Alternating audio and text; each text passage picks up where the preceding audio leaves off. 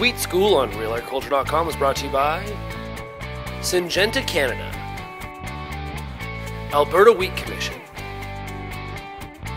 and C&M Seeds.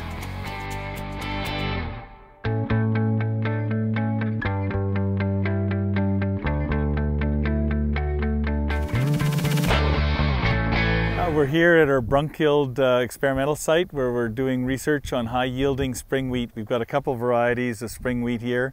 A high-yielding Canadian Western Red spring wheat with Brandon. We've also got a Northern Hard Red wheat, a high-yielding Prosper variety. And we're working with different nitrogen treatments to look at updating our nitrogen recommendations for these high-yielding spring wheats. Our past recommendations only carry us up to a yield potential of 50 bushels the acre with Nipawa spring wheat. So whatever we develop from this will be a lot better than what we've had historically.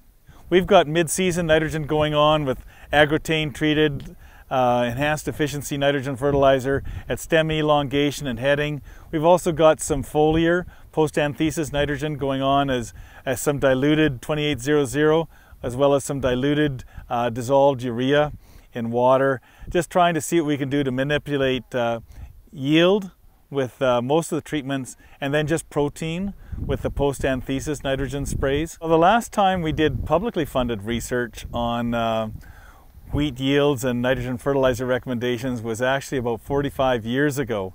And so we were dealing with lower yielding wheat varieties at the time, and we didn't have the agronomic packages to grow the high yielding wheats that we have today.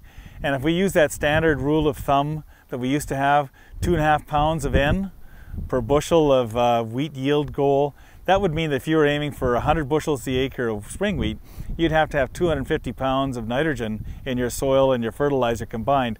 And that's a huge amount of nitrogen to put on all at once. And it's a huge amount of nitrogen to put on at any time, but especially the agronomic risk of having lodging and disease means that we have to take a look at alternative strategies in managing our nitrogen mid-season, maybe some controlled release products, maybe some different rates for these different varieties as well. There was some pilot scale work last year that John Hurd did with the crop diversification centers in Manitoba. We're in the first full year of what I would call detailed, intensive studies. We've got another year next year. We'll be sharing our interim results sometime this winter, but it'll really be 1.5 years from now before we have something that I would regard as more reliable or definite.